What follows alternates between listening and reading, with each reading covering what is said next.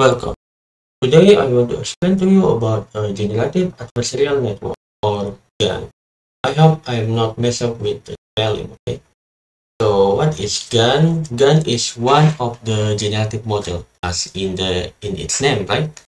So what exactly is generative model? So first let me explain to you about a discriminative model. Discriminative model is like, you know, sample uh, usually in the supervised learning, we doing the classification, right? So there's a data point in here, and this is class A, and there's a data point 2 in here, and let's say this is class B. And for the classification, we will draw a slight line like this, right? To separate class A and class B. And in the regression, if there's a point like this, here, we will draw a slight line like this, right? So yeah, this is what we do when we doing the discriminative model in the classification or regression. See here, we draw a slight line like, or if the data is, in nonlinear, maybe not slight line, but transfer line like this, but look at the point, right? So this is the discriminative model, but the generative model, instead drawing a slight line, what the model produces is the data here. So, for example, if we have a model that can generate a data point for class A, it will produce data point like this. Will feel like, so yeah, that is the general definition. And what is GAN exactly? Okay, before we do the code, let me explain that in general. So in GAN, there's two models. The first model is generator, and the second is discriminator.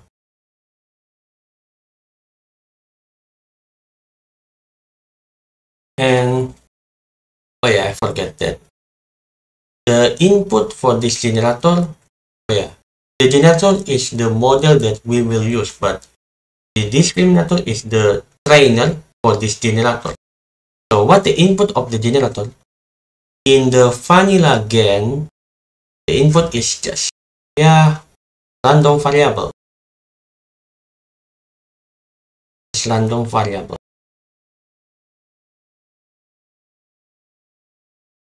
And this generator, usually when we doing a GAN, we will produce an image. So for example, the generator will produce, let's see, the image of, your photo. For example, you want to train the GAN model to produce your photo, and the generator will produce from the random variable here, from the random input or Rubik's input, it will produce a fake photo of yourself. Fake photo. And this fake photo will be inputted to the discriminator. And discriminator will decide if this fake photo or real photo. Okay, so yeah, to make the discriminator can differentiate between the fake photo and real photo, the real sample, real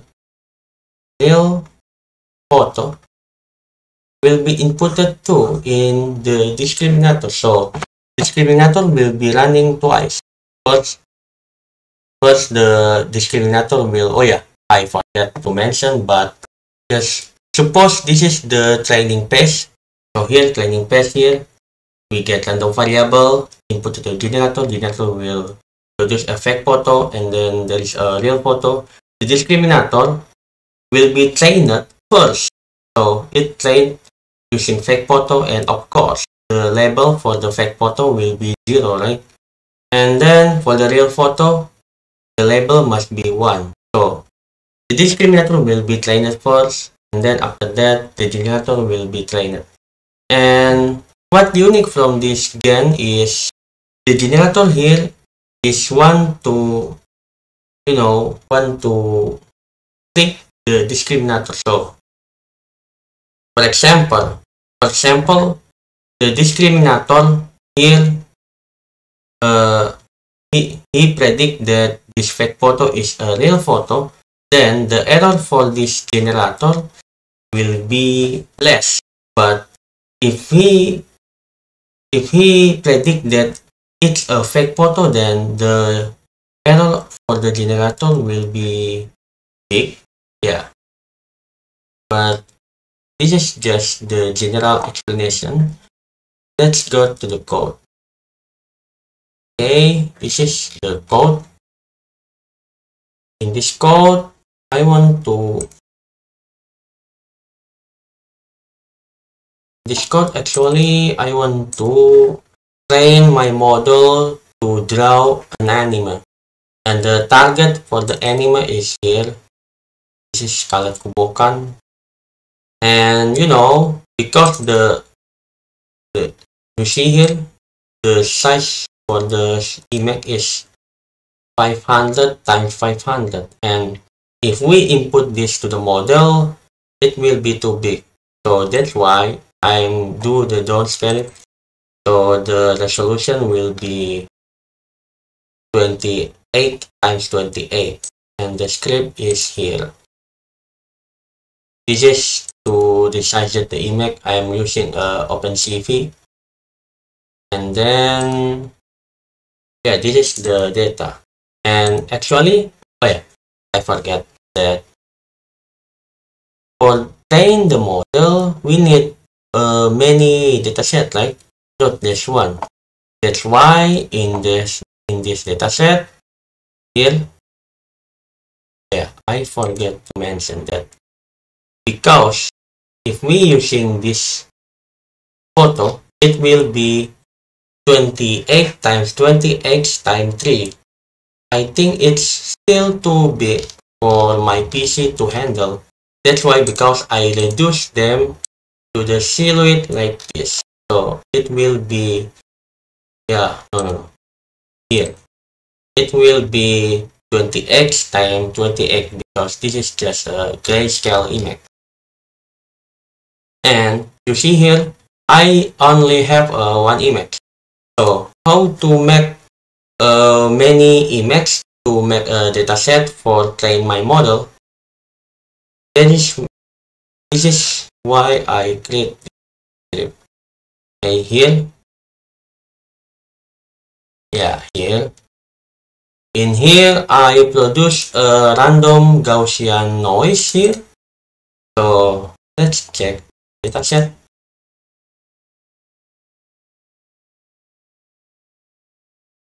You take a look at this. See here. See, there's a random noise, right? In the gray here, with gray color here, there's a random, right? So every image have a random noise. And then, yeah, this is the script for the GAN. Let's see. Oh yeah. First, this is the add noise. I don't use this.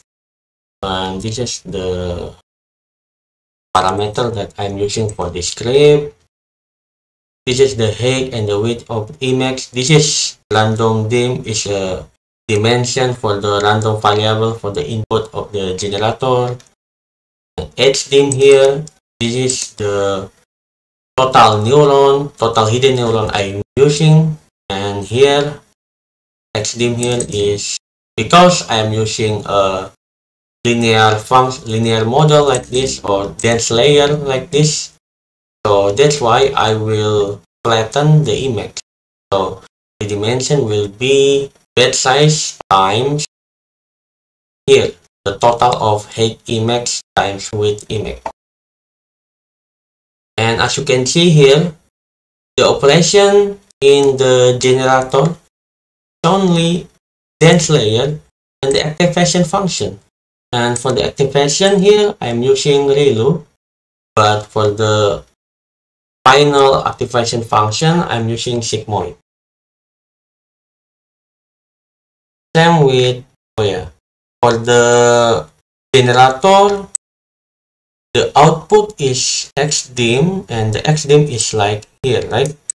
The height image time width image. So you can see here, the generator will produce the data with the size of the image. But for the discriminator, and as you can see here, it's same, but the output will be 1 because discriminator will just to decide if this is a fake image from generator or real image.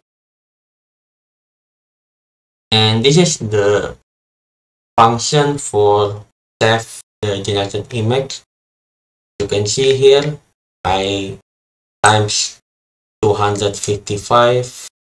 This is because in the process I'm doing the normalization here. You know, in the image of the PNG image, the highest value is 255 and the lowest is 0. So to do the normalization to make it scale from 0 to 1, I just need to divide it by 255. And this is the definition of the model. This is the learning function I'm using. I'm using Adam here. And this is the process to convert from NumPy to Torch. I'm using PyTorch here. And this is to make the training data to load it to the data loader. And here I'm using epochs 100. And here the generative loss and discriminative loss. And this is the main disk. You can see here I am creating a label, one label here for the real label and 0 label here for the fake label.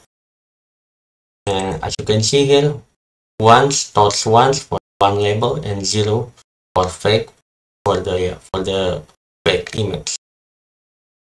And this is the random input I produce for the input for the generator here. And then as you can see here, I'm doing the discriminator training first. Here, this is the real loss. What the meaning of the real loss here is I'm training the discriminator for the real image. Here, the data processed here, this is the real image. And then the fake loss here is I'm training this discriminator for the fake image, so the label here is 0. And then the loss for the discriminator is we just need to add the real loss for the real image plus the fake loss for the fake image. And then after that, we're doing the backward. And after that, we evaluate the generator here. Okay, first we generate a fake image using the same random input, and then after that we doing the evaluation like this. So the loss is like this. We using the output from the discriminator. So we measure that how close the generator can predict the discriminator. So that's why in here we using the 1 labels, not 0. Although the data we use is the fake image. Right? So here, this is the measure of how close we can pick the discriminator. and then this is just for the those calculation, and then this is a print, and here I'm outputting the generating the image that we generate for every epoch. So after that we run this. Okay, and to run this it's very simple. Run web model.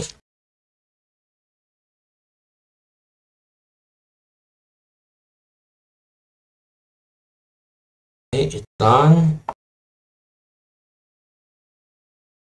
and as you can see here, the generator loss at the first it's very low, right? But in epoch 1, 2, 3, and so on, it's increasing.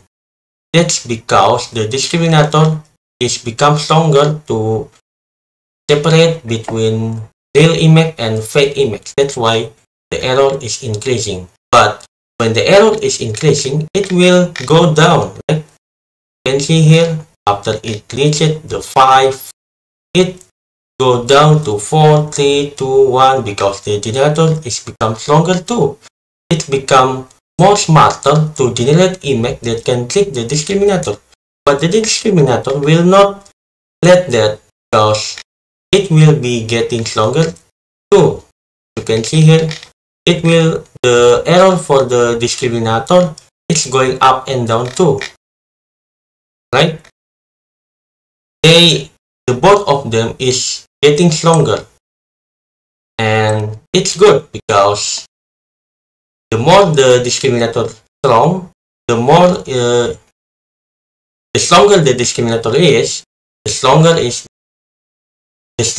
the discriminator is, it can train the generator more harder. So the generator will produce more real image or more smarter way to trick the stronger discriminator.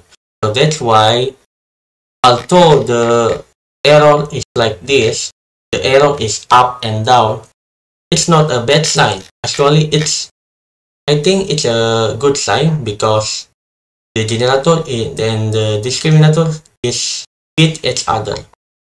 But let's just tell me.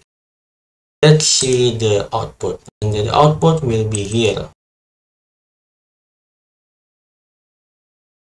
And as you can see here, it's getting better. The model or the generator getting better with the silhouette for the anime, right? And the output is like this.